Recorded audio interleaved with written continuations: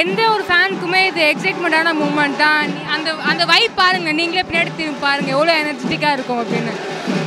இந்த மூவி வந்துட்டு ஸ்டார்டிங்லேருந்தே ஒரு டிஃப்ரெண்ட் எமோஷனில் ஒரு போஸ்டராக விட்டுட்டு இருந்தாங்க.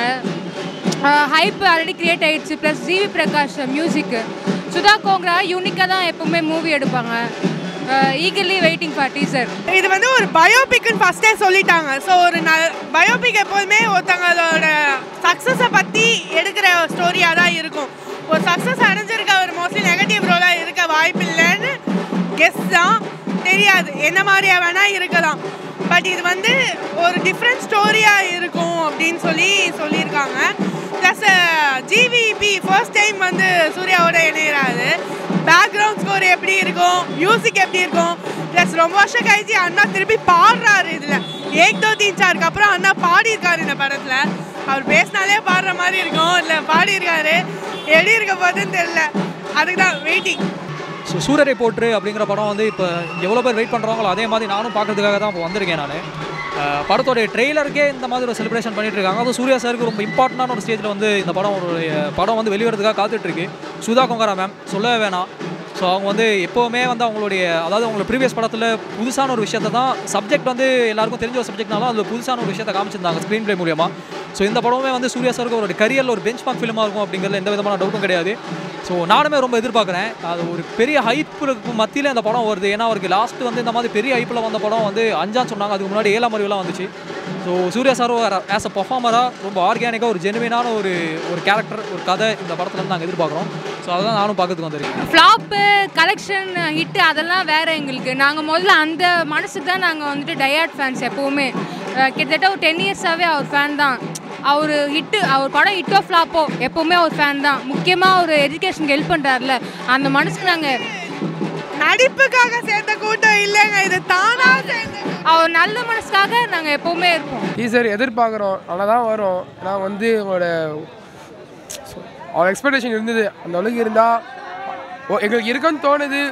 அவங்க நல்லா டேரக்டர் தான், ஹீரோ சூர்யா. அவர் சூர்யாலாம் சொல்லி தேவையில்லை, நடிப்பின் நாயகன் 10 எடுத்தவர். அவர் ஒரு கேரக்டர் அந்த ரோலை மாற்றி அவர் தன் லைஃப்பில் எடுத்து நடிப்பார். 1 மந்த்லேயே அவ்வளோ வெயிட் ரிலீஸ் பண்ணி அந்த படத்துக்காக அவர் உழைப்புக்கு இருக்கும். உழைப்பின் நாயகன் தான் எங்கள் சூர்யாண்ணா தான். உழைப்பின் நாயகன் எங்கள் சூர்யாண்ணா மட்டும் தான் சொல்லுவேன். இதோ இப்போ தானே ஒரு எக்ஸைட்மெண்ட்டாக இருக்குது, பார்த்த அப்புறம் தான் ஒரு ரொம்ப வெயிட்டிங்காக இருக்குது. அது எதுவும் பாசிட்டிவாக தானே இருக்குது அது. ஆமாம், நிறைய நெகட்டிவ் இருக்குது, கன்ஃபார்மாக எல்லாத்தையும் நெகட்டிவ் இருக்குது. ஆனால் அதுக்கு அந்தளவுக்குலாம் இல்லை. கொஞ்சம் பேர் நெகட்டிவாக சொன்னாங்க, நடிக்கிறாரு அப்படின்னாங்க. ஆனால் அதெல்லாம் இது கிடையாது. அது இருக்க தான் செய்யும், எல்லாத்துலேயும் நெகட்டிவிட்டி இருக்க தான் செய்யும். அதனால் பிரச்சனை இல்லை.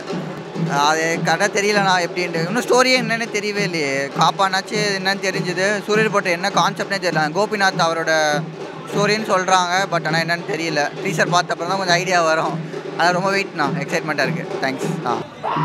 எல்லா படத்தை விட இந்த படம் ரொம்ப எக்ஸ்பெக்டேஷன் பயங்கரமாக இருக்குது. ஏன்னா எங்கள் தலை எடுக்கிறதே ஒரு படம் எடுக்கிறதே டிஃப்ரெண்ட்டாக தான் எடுப்பார். எல்லா படமுமே ஒரு டிஃப்ரெண்ட்டாக அவருக்கு தெரியும் எந்த படம் எடுக்கணும், எப்படி இருக்கும், ஒரு படம்னா எப்படி இருக்கும்னு அவருக்கு தெரியும். அவருக்கு தெரியாது எதுவுமே இல்லை. படம் கண்டிப்பாக எல்லாமே பார்த்தீங்கல்ல, கூட்டத்தை வேறு லெவலில் எதிர்பார்க்குறோம். வேறு லெவல், தலை எப்போவுமே வேறு லெவல் தான். இல்லை, அவர் லைஃப்பில் ரொம்ப நல்லவர். படத்துலையாவது கெட்டவனாக இருக்கலாமே தான் வேறு லெவலில் எடுக்கிறாரு படத்தை. கண்டிப்பாக படம் வேறு லெவலில் இருக்கும்.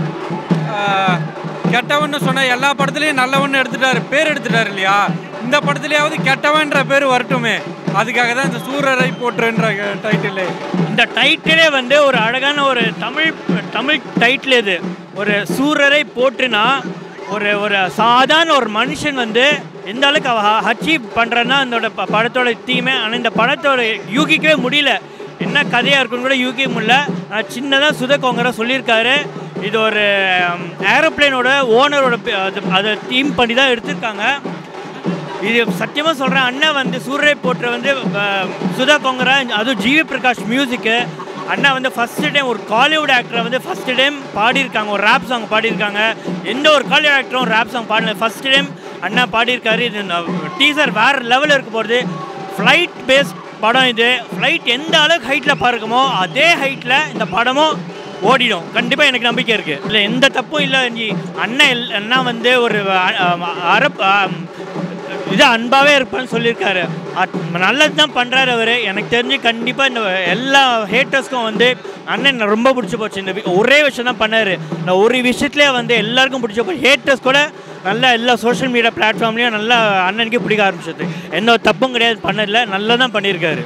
டைட்டில் வந்து எனக்கு இப்போ சொல்ல தெரில, ஏன்னா அது கதை பார்த்தா தான், படம் பார்த்தா தான் தெரியும் அது எந்தளவுக்கு ரெலவெண்ட்டாக இருக்குது அப்படிங்கிறது.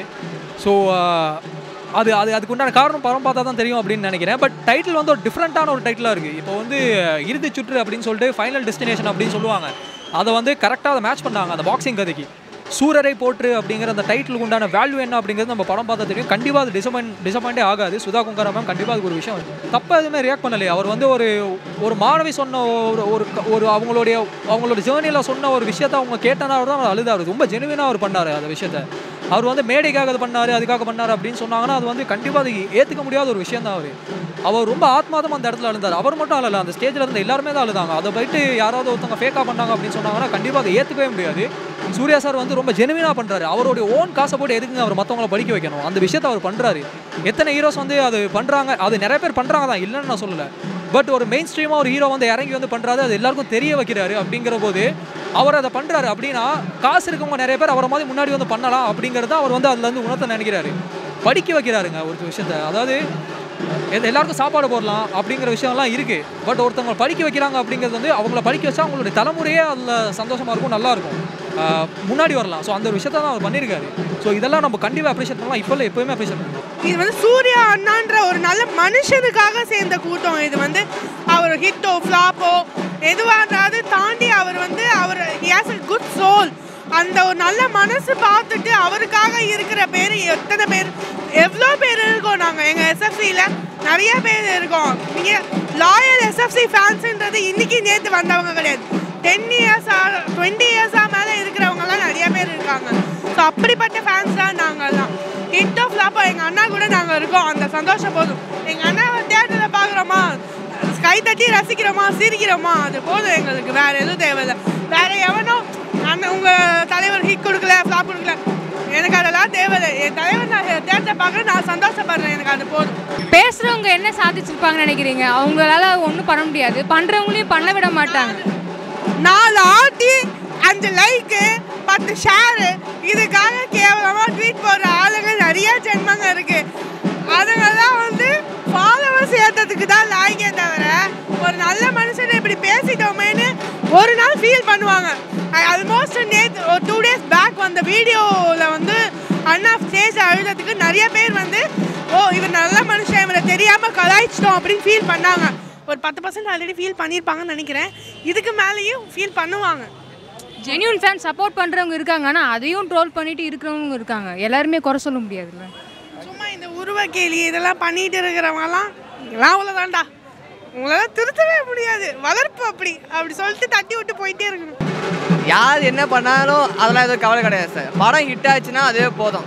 அவர் நல்லா சூப்பராக நடித்தாருன்னா போதும். படம் கொஞ்சம் போர் அடிக்காமல் சூப்பராக எடுத்துகிட்டு போயிட்டா நல்லா இருக்கும். எங்களுக்கு வந்து நல்ல ஸ்லோ அந்த மாதிரிலாம் எதுவும் தேவையில்லை. அவர் நல்லா இருந்துச்சு, படம் நல்லா இருந்துச்சுனாலே எல்லாருக்கும் போதும், அவ்வளோதான்.